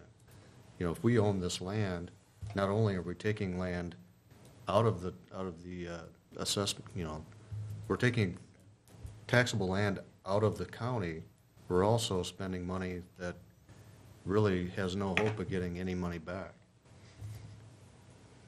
as far as TIF funding. So I don't know if it's necessarily the best use of TIF funding, my point. Good argument, yeah. It's not going toward downtown redevelopment, it's not going to. So we're actually reducing revenue by buying this land. Good point. Any other reactions? I mean, I know it's an ongoing thing because airports generate growth of towns, and it does it in multiple different ways, and it retains business, commercial. It can go on. That whole side of life needs to be lifted up as well. And then you have the other sides. We all have to listen to each other and balance it. We go from not wanting the airport to wanting the airport, but putting practicality on how we go about what we do. So we have a very tough, but we're called to lead on this, and we will continue to lead, and we're in the middle of a process, and we'll keep moving forward. And we'll just see where wisdom takes us. Everyone needs to take an honest look at what Waverly's airport is, and it is pretty much a recreational, small-town airport that has no way of growing because it's landlocked by a railroad and a highway, and Independence already has one twice our length, and we're never going to be able to compete with that. So it could be exactly what it is today, and it's going to have a beautiful brand-new runway on it at the end of the summer, and it'll still bring people in just like it is today. So Yeah. we don't have to take land to do it. And I thank everyone for listening to everyone, because all these points of view are valid, thought through, and have accumulated with the best wisdom we have to offer. End of hearing on the airport. We come to reports from boards and commissions. We have received the Economic Development Commission minutes from February 10th, and thank you for those. Any comments on them? Then they're officially received. Staff comments. Phil, do you want to bring us up to date on our communication from Intercog and then the chamber? Yeah, the first is just a letter from Intercog, just congratulating the city on its approval for the hazard mitigation plan amendment. This tied us in with Bremer County and gives us about another 3 years before we do our next multi-jurisdictional plan under the county, which is the way they're moving to regionalize these plans. So Intercog will close everything out for us with that. And then the next thing is a letter that we received from the chamber, just highlighting different sponsorships available. Obviously, we give them our annual contribution, and this is more of a list of their other events and other ways to contribute. I believe we also contribute with help with the downtown lighting and wreath or two, don't we, Carla? Yeah. So it just kind of outlines also outlining their efforts to drive more membership in the community. Also, just a quick comment, like I said, two comments. Mike and I are reviewing the Green Bridge study, or all of our bridge assessments, and we'll get that out to you with photos. And then hopefully by the March 2nd meeting, have a plan as far as how we want to get input and look at our options going forward, have some community discussions about the next step on the bridge. And also on the March 2nd meeting, a resolution authorizing the funding for the area veterans post. They would like to have some sort of official green light on the funding. As you know, we put it in the budget, but we talked about having an official resolution approving it. They would then like to take that, if it's approved at whatever level, to use to leverage for other funding. So that's why they're asking for kind of a quick turnaround on that. So we're going to put a draft resolution that authorizes the $50,000, and knowing that it can be amended at the meeting or based on the discussion. What's the timing on that, since the budget is for starting July 1st? Are we able to move that up earlier for them? You could do an earlier start date. What they really want is just basically our equivalent of a pledge or an official resolution or letter from the city saying that this is the amount they're going to get, because then they'll take that and use that for additional fundraising. And the 100 from this year, we've already taken care of? We've already taken care of that. So you can still, and I think it would be fine with them to still receive the $50,000 after July 1. But because of their spring efforts, they would like some sort of official understanding of where they stand. Okay. Okay. Any other staff comments? Thank you. Let's do council comments and the Dan David side. Nothing Kevin tonight. Kinsey? Nothing? Whoa. No, I'm good. I'm fine too, thanks. Our last hope is Councilman Gade. Since you brought up the downtown lights, it just popped in my head, but since all the new LED lights went all around town, they're nice and white, and which I do love, our downtown lights are the traditional lamppost kind of, they're really yellow. Is there a way to make those lights a little brighter and whiter to do more, but still have that traditional look that we have? They are changing out those heads as they go, and I think you'll notice, I have to remember, I was looking in my rearview mirror the other night when I was on Bremer, and I think I was going east. I think you'll notice west of the river, they've been switched over to LEDs, so they're the clean white. Okay. And east of the river, they're still the high-pressure sodium, so they're the orange. And so that's kind of their last, as I understand it, that's their last switch over, is those, because they had to wait for those light heads to come down in price, essentially, so it was cost-effective. That makes sense. Okay. But that's the final phase of switch out, so everything will be that clean white. Cool. Very cool. Yeah. It looks nice. Yes. I like that we keep the downtown looking like that. It's very cool. Yeah. And the historic lamp posts, I think, add Yep. a lot. Yep. Jeff Bick. I'd like to thank Wes for asking me to be on up here for the month of February, and thank you for allowing me to come here. Plenty of times I felt like I'd like to voice my vote too, but because of this experience, I'll go to my ward councilman and maybe keep in touch with him a little bit more, so appreciate it. Well, thank you. It's good to have you, and this was, my comment is that this was an important meeting tonight, and that we truly can do discourse at this level is so important, and it's affirming to the city. Everybody's comments were articulate and to the point, even if we couldn't figure out the best way to go or be convinced. or know where the majority will lie, but that will be in a future meeting. So thank you for tonight. Is there a motion to adjourn? Move we adjourn. Is there a second? All in favor signify with yes. Yes. David did.